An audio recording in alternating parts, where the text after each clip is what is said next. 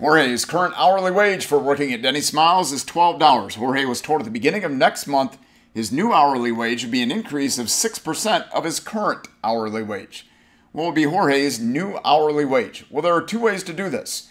You can multiply 12 by 1.06. That would be finding 106% of 12. Or you could multiply 12 by 0.06 and then add that back on. So you'd be finding 6% of 12 and then adding that back on.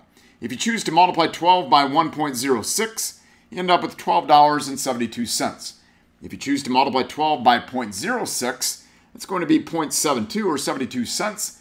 Add that back onto the 12, and that's going to be $12.72.